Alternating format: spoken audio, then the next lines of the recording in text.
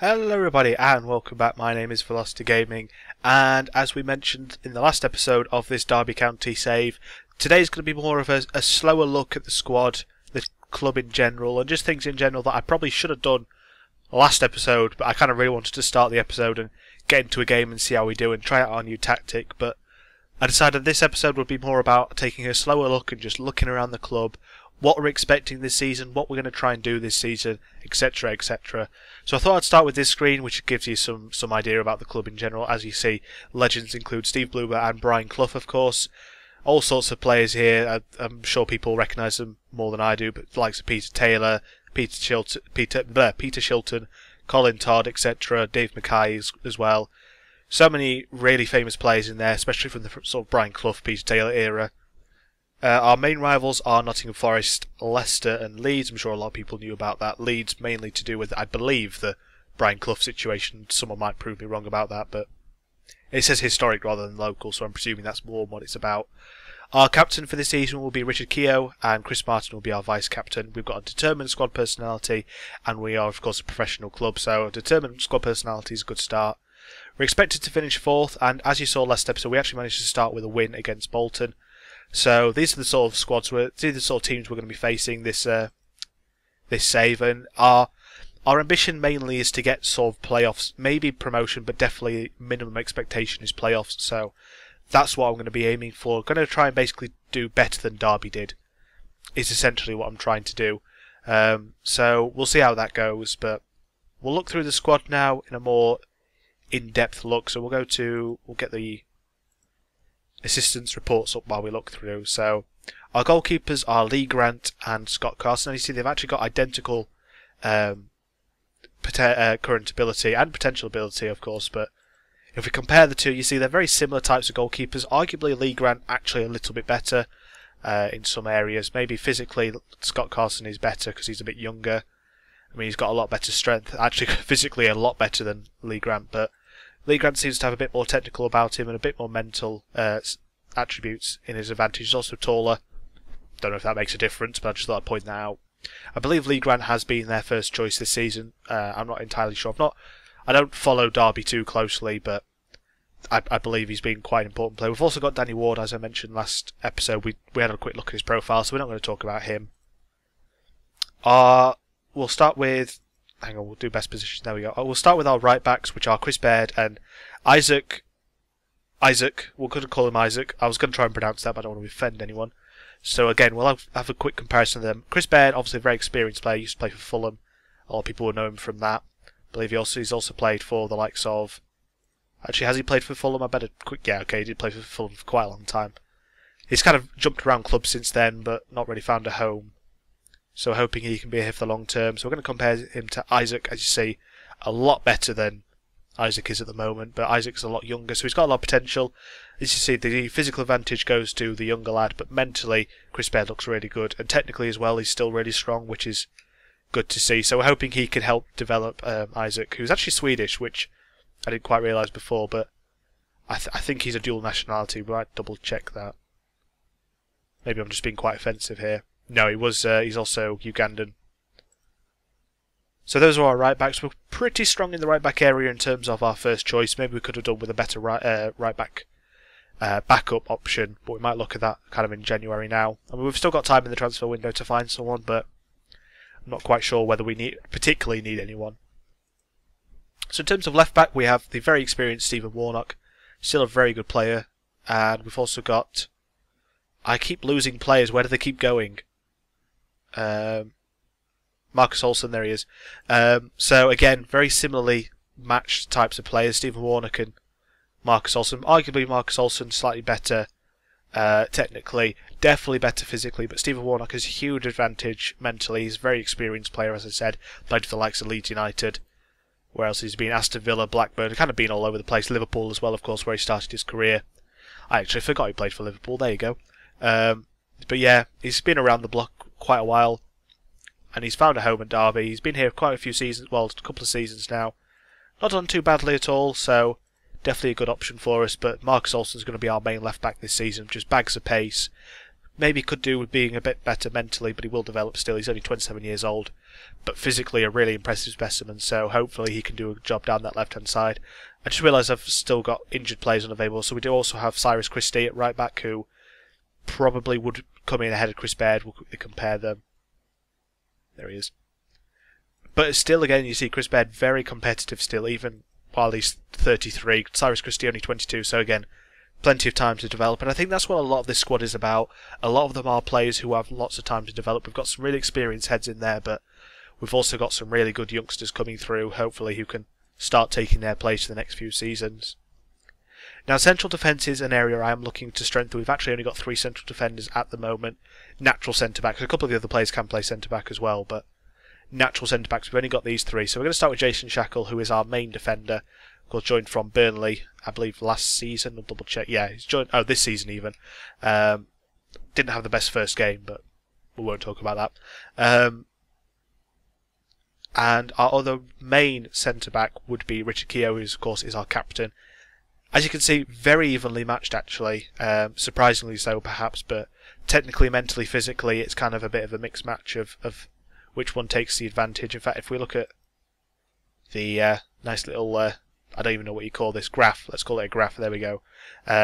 Very evenly matched. Richard Keogh better at attacking, while Jason Shackle's better at defending at the top. You see, just very evenly matched, which is good to see. I would much rather see 2 players being evenly matched than one being really strong in one area, but really weak in another, so good to see. And our other centre-back is Jake Buxton, who has been here quite a while, I believe. Yeah, since 2009. I think he had quite a serious injury last season, if I remember correctly. I might be making that up. Yeah, I am making that up. Okay. But yeah, just again, a decent centre-back. Maybe could do with a bit of strengthening. Very good mentally, though. Not a lot of pace, which is a theme with our central defenders. Not very pacey, which could cost us quite badly later on in the save. But for now, I'm happy with what we've got. So we have got a lot of central midfielders, as you see. So I'm probably going to skip them for now and come back to them in a bit once we've talked through other positions. So the right wing is quite a strong one with Tom Ince there, the ex-Hull player. Started his career at Liverpool, if I remember correctly. Had those amazing seasons at Blackpool where they got into the Premier League and everyone absolutely loved them. Moved to Crystal Palace as well on loan, played for Hull. Nottingham Forest on loan. He was on loan at Derby last season, did really well, and he's coming now permanently. So, really happy to have him in the squad. We'll just get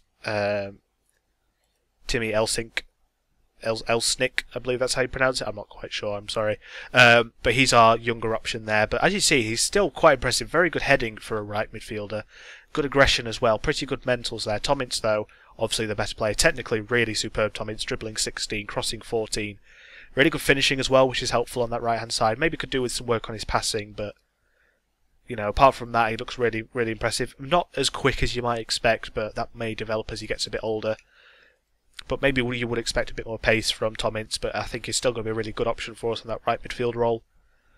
Left midfield, we are, again, very strong with Abdul Kamara. Just pace. Unlike, well, I'm saying it as well, but unlike Tom Ince, he's more about his pace than he is about his technical attributes. As you see, 17 and 17 for pace and acceleration. Dribbling only 13 though, crossing 12. Passing's decent though, which is what I like to see from wingers. I like wingers who can also play it along the ball. Along the ground even. Got really good determination as well, which is nice. Maybe could do with a bit more work mentally. He's 25 years old, so he's a bit older than Tom Ince, but I think he's going to be really good for us on that left-hand side with that pace. He's going to prove a threat to other teams. We've also got Nick Blackman and Johnny Russell. We'll compare the two of them. If I can... why are you doing that? Compare with... Where is he? You can probably see him already and are just screaming at me in the comments. I know you are, but... Just give me a second. Nick Blackman, there he is. Nick Blackman, of course, also plays a striker. Both of these quite pacey. Nick Blackman's got the edge on the pace, but... Johnny Russell's definitely got the mental advantage, technically as well, a bit better. So they're both not the best options you could possibly have, but they will do a job when we need them. They're only 2-star current ability. Well, Nick Blackman's only 1.5 star, but I think he can do a job anywhere on the pitch in those attacking areas. So they're good options to have. We've also got Ivan Calero, who's a bit of a younger option. He is wanted, I believe, on loan by a couple of clubs, but I mean, he is 20 years old. I don't think he's going to develop much more than he's at now. I mean, this is saying he could be a sort of a 2.5-star to 3.5-star potential, but to be honest, I don't see him developing that well. But we've brought him into the first team just to give him some game time. Hopefully, see if we can develop a bit further, and then sell him on for quite a decent profit. So we'll look to be doing that later on. Now, the striking option is where I'm really excited to see where this team develops. We've got Chris Martin and we've got Darren Bent. Chris Martin's going to be our main striker, but we'll just look at Darren Bent as well. As you see, Chris Martin, very impressive player indeed. 16 finishing, which is always nice. 14 first touch. Heading of 13, which isn't too bad at all. Good passing as well. Good penalty taking. Mentally, he's got good aggression, which is always helpful for a lone striker, which is what he's going to be. He's got good bravery, composure, determination, flair. Off the ball, Darren Bent's got good off the ball as well, which is nice to see. But physically is though where the main difference between them comes. As you see, Darren Bent's got more pace than Chris Martin, so he's really more of a poacher than anything else. Whereas Chris Martin's a bit more of an advanced forward, a bit more of a hold it up for the other players coming in. Also, Darren Bent on a lot of money, so he may not last too long in this squad, to be honest, because I don't like that huge wage. We've also got Kwabe Thomas. Why did I struggle to say Thomas? Similar to Ivan Calero, he's 19 years old. I don't think he's going to develop as much as the potential abilities perhaps saying. I think we may be looking to loan him out a bit closer to the time, but not too bad a player, but I don't think he's ever going to be anything special for us, so more likely than not, he will leave the club in the next few years. Also on the right wing, I forgot to mention these two. We've got Andy Vyman and Craig Forsyth, who are naturally a bit deeper, but they can play in these advanced winger roles. So we'll look at Andy Vyman, of course, the ex-Aston Villa player. I believe he started his career... Well, he started as Rapid Vienna, but he moved to Aston Villa very early in his career. Had a good few seasons with them. Maybe not everyone's favourite player, but he was a very direct player, quite an important impact player for them. As you see, again, pace to burn for this level. Good stamina as well, which is always nice. Technically and mentally, maybe not too impressive at this stage, but I think he can do a job when called upon. He is also natural as a striker, which is useful to have that flexibility. And Craig Forsyth, who it says naturally is a fullback, but he can also play on the wing or wing back, which will be very useful because there is a tactic I'm looking to try, which may involve wing back. But if you look at the attributes for the wingers, got good crossing, dribbling, first touch, passing is really good, technique is good. Overall, a very good player, not an exceptional player, but he can definitely do a job for us when called upon. Not quite sure what his career's been like. Started at Dundee, moved to Watford, Bradford City, and then Derby. Well, he was on loan at Bradford and Derby, and then came to us on a free transfer a couple of seasons ago. Played pretty much regularly for them. For us even. I've taken charge now. I keep forgetting that. But yeah, I think again he's going to be a really good option for us. So now we'll move into the very packed midfield role. We maybe have too many midfielders, to be honest. Craig Bryson is out injured for a couple of months, as is, of course, Will Hughes. We'll talk about Will Hughes in a second. Actually, we'll start with the defensive midfielders. They can both play midfield as well, but because they're a different position, we'll have a look at them. So I showed you Jordan Rister last episode. Will Hughes, unfortunately, is still out for 6 to 8 months, and his attributes are going to decrease, but I still think he's going to be an exceptional talent once he's back. I'm really looking forward to hopefully taking him into the Premier League where I think he belongs. We are going to try and retrain his position once he's back fit. I'll talk about that another time, but we'll just compare him with Jordan Rossiter for now because there are two, what they say, natural defensive midfielders. Very different types of players really though. Jordan Rossiter more about the defensive element than the attacking element. As you see, Will Hughes at the moment, bit of a better player, but he has got age on his side, so for an 18-year-old, Jordan Rossiter looks really impressive. Hopefully he can develop quite a lot at this club, but we'll have to wait and see. If we could get him on permanently after a loan, that would be fantastic, because his mentals are really good for an 18-year-old, as I mentioned last episode. Both could do with a bit of work physically, but obviously we can't really do much with Will Hughes until he's back fit. So those are our two defensive midfielders. Now our main midfielders are going to be Jeff Hendrick as our roaming playmaker. I think someone else just said they were natural as a roaming playmaker as well. Yeah, Craig Bryson when he's back fit, but for now we'll compare him to Bradley Johnson, who came in from Norwich. As you see, Bradley Johnson looking very impressive. He didn't play the first game because he wasn't quite fit, as I showed you. But he will probably come into that role ahead of Jeff Hendrick. Perhaps we'll have to wait and see how the tactic works out. But very impressive stats from both of them, really. Very good midfielders for this level. Maybe arguably Premier League midfield quality, but hopefully that's where we can take them, so we'll have to wait and see. We've then got George Thorne and Jacob Butterfield. I'll show you both of them. These two, although it says playmakers, they are going to be our more defensive midfielders. As you see, tackling is not bad for either of them. We are going to be working on that. Marking can do with a lot of work, but we're going to try and mould them into all-round midfielders, but mainly ball winners. We saw last episode they actually did a very impressive job in that role, despite not being very natural at it. So, again, very good quality midfielders. A central midfielder is definitely our strongest area. In depth, perhaps we have better players elsewhere, but in terms of depth, that midfielder area is very strong. We've also got Jamie Hansen, who's got a bit of potential, and I actually like the look of him. I think he's got some really good stats there, especially the likes of passing, long shots, technique. Got good vision and teamwork, which is always helpful for a young player. Free kick taking as well as just an added bonus. Maybe he can get a couple of goals. He may go out on loan again, just to give him some experience. I believe he started his career with us. Yes, he did. A couple of games last season, actually, which is impressive to see. So that's the squad overall. To be honest, I'm not going to go into too much detail about anyone else. We'll just have a quick look to see if there's anyone in the under 18s, under 21s that's particularly impressive. We do have Farid Rawson, who's again got some potential, who's out on loan at Rotherham at the moment. Not sure if he's going to get... He actually started the last game but had a very poor game, so that's a bit disappointing.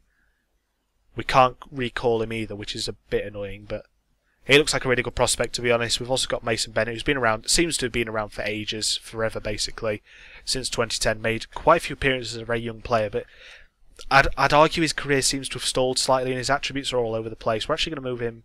Oh, he's on loan at the moment at Burton. I completely forgot. I was going to say we'll move him into the first team, but he is on loan. Lots of pace, very good physically, but apart from that, needs to improve quite a lot. Or if I'll have a look at Mats Morsch, I don't quite know how you'd pronounce that. 21 years old, goalkeeper. Again, probably going to leave the club quite soon. I don't think he's going to develop too much. And the under 18s, a couple of players from the first team game match fitness, so not really anything impressive in the under 18s. The highest rated is this Kyron Stabani, a right back. Doesn't look too bad, but I don't see him becoming anything special. We'll have to wait and see. We may bring him in to the first team later on. So I think that's pretty much all we're going to go through. I just wanted to talk through the squad, introduce you to the players, let you know what sort of players we're going to be dealing with. Our finances, as I mentioned, are pretty decent. Maybe need to just keep an eye on that and not spend too much in this first season. I hope we get Champions League. Hope we get Premier League football next season, which will really help boost our finances, but we'll have to wait and see. Apart from that, not really too much I want to show you. Nothing really going on in terms of the board developments at the moment, so we'll wait and see, and I'll let you know if anything happens there. But for now, I'm going to wrap this episode up now. If you've enjoyed these first two episodes of this save, please do leave a like. It will definitely encourage me to keep on going with this save, or I'll look for something else if people aren't enjoying it. But for now, thank you very much for watching, and if you're... I was going to say something there. I can't remember what I was going to say. Oh yeah, if you enjoyed the video, please leave a like. If you want to see more from the channel, please subscribe, and I will see you next time.